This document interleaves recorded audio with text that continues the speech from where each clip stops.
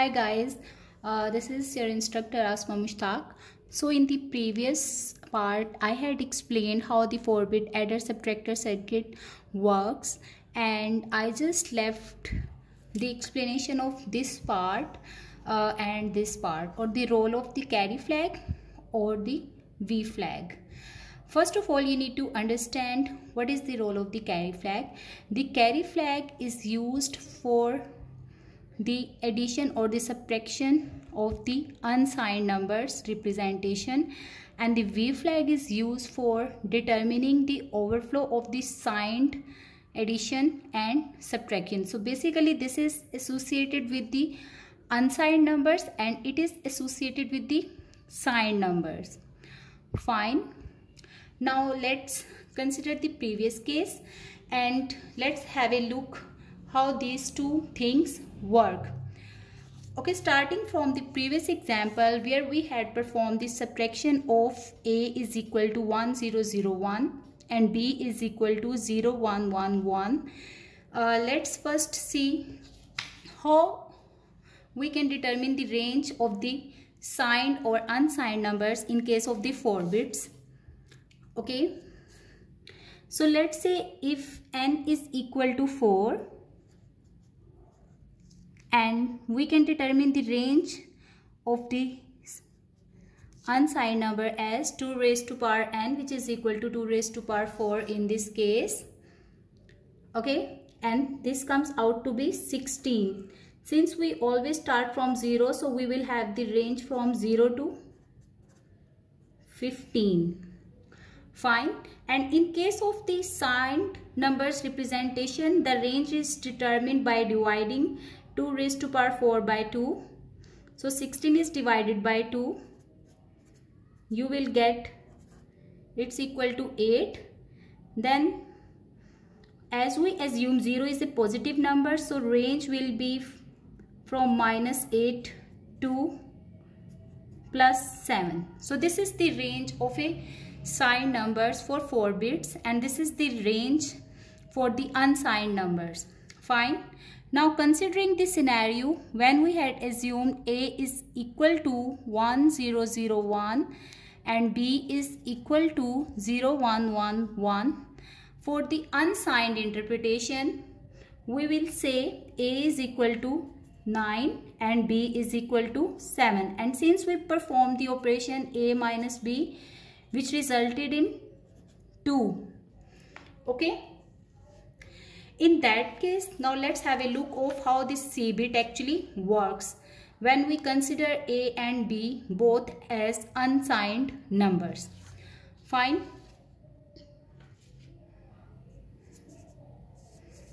As we perform the subtraction of A minus B, we got the carry flag is equal to 1.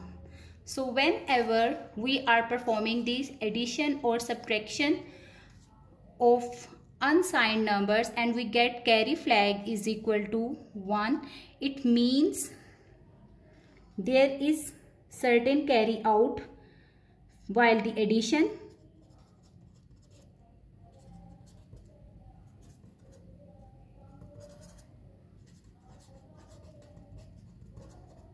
or a borrow during subtraction. So let's just verify it. When you will perform the bitwise subtraction of these two numbers, you can see 1 minus 1 is equal to 0. Then you will have to take a borrow from this bit. So you will get 2 over here, 1 over here, and it will be 0. And once you will perform this subtraction, you will get 2 minus 1 is equal to 1, 1 minus 1, 0, and then 0 minus 0 is equal to 0. Okay. So while performing this subtraction, we took the borrow. That's why we got a carry flag is equal to 1 in this case. Fine. Now let's have a look why we got this V is equal to 1. This actually represents the signed overflow. Okay, so for the signed interpretation, A is equal to 1001 and B is equal to 0, 1, 1 and 1. We know that we identify the signed numbers from their MSBs. So if MSB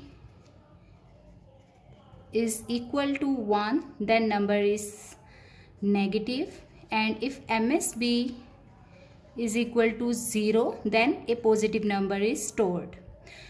Let's have a look what A represents in the negative terms. Since its MSB is equal to 1, let's try to decode it, which negative number it is representing. Fine, we can do this by taking the 2's complement of it, 1 0 0 1. So 2's complement is taken this way. LSB is subtracted if it is not equal to 0 from the 2, and the rest of the bits are subtracted from 1. 2 minus 1 1, then 1 1 and 0, which represents in decimal as 7. And now we will append the negative sign since we took the 2's complement of it. Fine. And now let's see what B is representing. Since B has MSB is equal to 0, that's why it's not a negative number stored, and we can directly say that this is equal to 7 in the decimal. Now we perform the operation A minus B, which is actually equal to minus 7 minus plus 7, which is equal to again minus 14. Since we are interested why V is equal to 1 is displayed, which is actually showing the signed overflow. If you notice, you got the resultant of 0 0 1 0, and if you combine the fifth term, you had the carry flag is equal to 1. Let's try to find what is it is actually representing.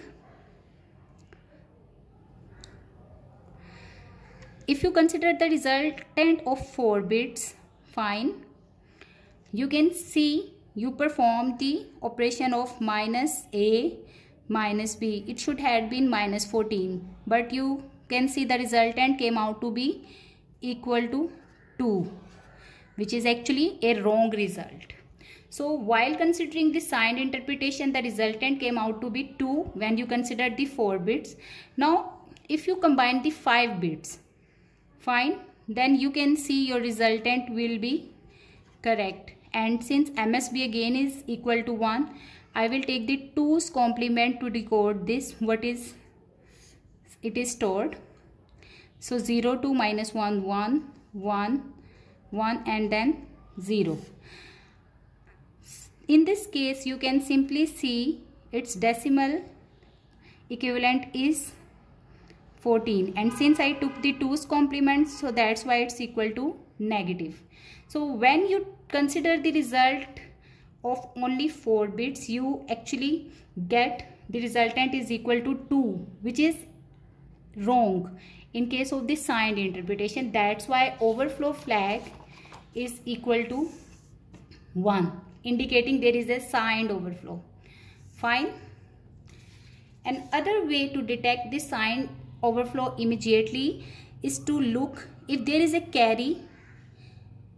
If there is no carry in but a carry out, as in this case there is no carry in but a carry out, then there is a signed overflow. If there is a carry in but no carry out, then again the signed overflow occurs. When there is a carry in and a carry out, means carry in and carry out both are equal, then no signed overflow occurs. And in this way, this carry flag and the overflow flag helps to determine the overflow occurring in the adder-subtractor circuits. Thank you for watching.